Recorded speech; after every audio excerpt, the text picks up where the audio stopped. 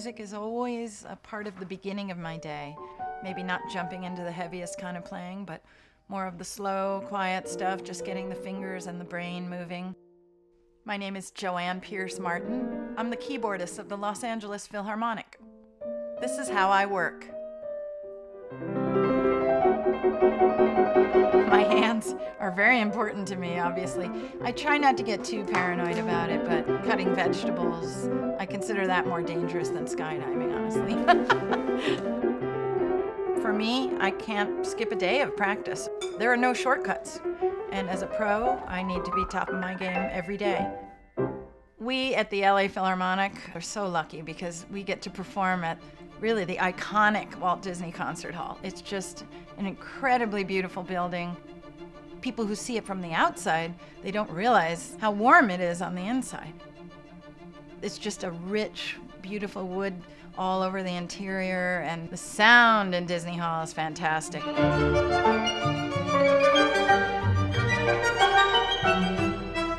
A lot of people ask if they don't know about music. Sometimes they think, oh, that's nice. You know, what's your real job?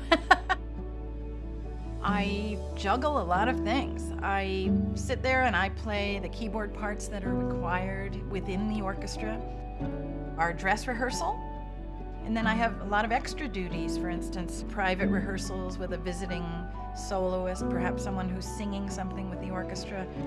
Never mind the performing at all the concerts, Thursday through Sunday.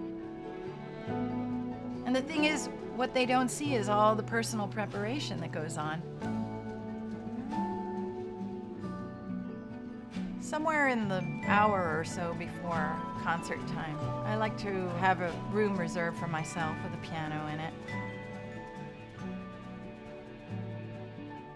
And I just go in there and I focus on the music that I'm going to be playing that evening.